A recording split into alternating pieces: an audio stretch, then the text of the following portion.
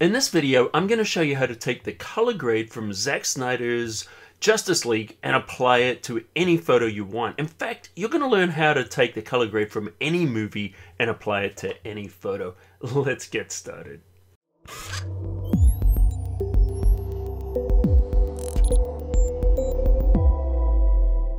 Hey Cafe crew, Colin Smith here from photoshopCAFE.com. Let's get started. This works on any movie, works on any photo. You can literally just lift the color grade off pretty much anything. So I was watching Zach Snyder's Justice League and I thought, hey, this color grading is good for a tutorial. Let's have a look at it. So essentially what you want to do is just go onto YouTube or whatever, find the trailer for what you want. In this case, here's the trailer.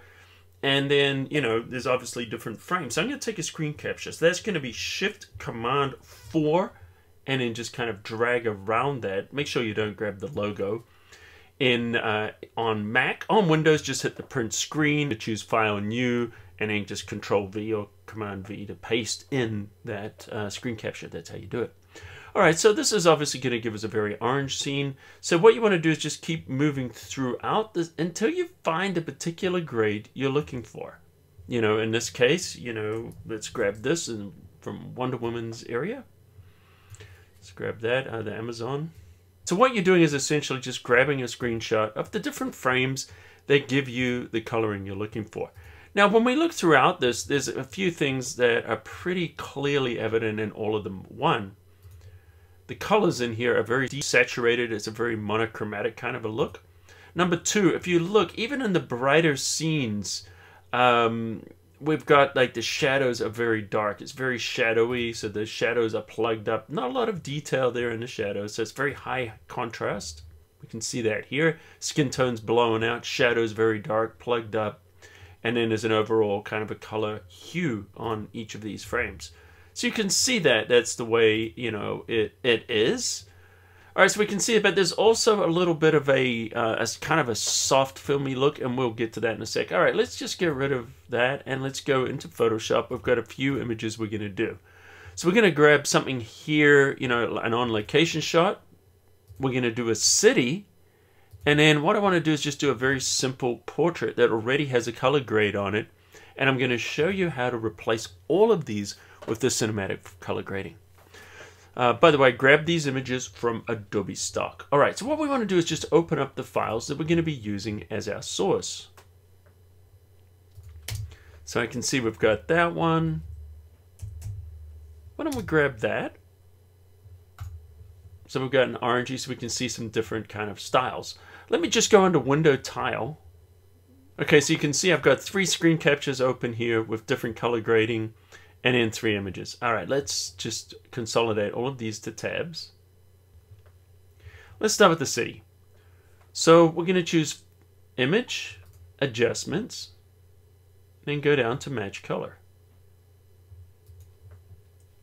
With Match Color open, we want to use the source. So under Source, choose the little button there, and you'll see that each of these corresponds with the tab of the image that we've got open. So we've got 3 screenshots. We've got the Superman kind of screening. You can see what's going on there. Not really the right color we want for this scene, but I just want to show you how that works. Then we've got, you know, a couple more. We've got this scene. Oh, we've got this scene. So these are all the open images. So as you can see here, it's picking up the color grade immediately. Now there's some things that we need to do to make it look a little bit better. The first one is fade. So this is going to be the original, this is going to be the graded. So you want to decide, you know, hey, how far or how much grading do you want to apply? I'm going to pull it down a little bit to about 33%. And notice that this is more saturated. Look at all the Zack Snyder shots on whatever film it is that you're emulating. And we're going to take the color intensity to the left. We can reduce the amount of saturation. There we go. That's starting to look a little bit more like it. I'm just going to push up the color a little. And what I'm doing is just looking at these kind of reddish tones and remembering what they look like in the shot. It's definitely looking better. Luminance, we can push that to the left to kind of darken it and to the right to brighten it. You're not going to do a ton of work in the luminance. You could kind of darken it down a little bit there. Click OK. All right, so that's one way of doing it. There's other ways of doing this. Let's move to another shot. Let's do a portrait that already has a color grade on it. So we're going to replace it with a different color grade. So let's choose the image adjustments, match color. Once again, choose the source. And by the way, this will work on layers as well. Let's look at what we've got here. That's kind of similar. And notice that this is going to look a little bit different. Now we're going to do the one that has the portrait on it. Now notice these areas are just kind of blown out. Don't worry about that right now. What I want to do is actually go back. I think this is going to be a good grade to kind of grab. So now you want to fade this until we lose these hot spots. There we go. Let's pull that color intensity back a little bit to the left. And let's pull the luminance down a little bit because this is a little bit darker. It's what they're using. Click OK to apply that. And then if we look at it, edit. That's before. So you can see it's picking it up. Okay, one more, and this time I'm going to show you an additional trick. So what we're going to do is choose the image, and let's grab our adjustments once again. Let's grab our match color. I'm going to grab this first one because it seems to work quite well for these type of images. See how dark that is? Once again though, let's just quickly look and see if we wanted to do that Superman shot where it's kind of very warm. We could take that and you can just see how it really affects it differently. But let's go with this shot here. Once again, pull the color intensity down. Let's fade it just a little bit. Maybe a bit more. There we go. Now let's just click to apply a couple more things I want to do to this. So what we're going to do is duplicate the background layer. Control or Command J would also do that. Change the blending mode to overlay. Because this is something I noticed that Zach Snyder does a lot in his films, particularly like his 300 film. And we're going to choose Filter Blur. And we're going to blur this particular layer. So we've got it in overlay mode and now we're blurring it. Notice we get a kind of a fringe that's a little too far. About there is what we're getting that effect. And this is giving us a kind of a softer kind of overlay. Let's bring the opacity down and just kind of dial it up a little bit. See, that's starting to give us that feel. Let me just create a brand new layer on top. And let's just fill it with clouds. So we're just going to choose Filter, Render, Clouds.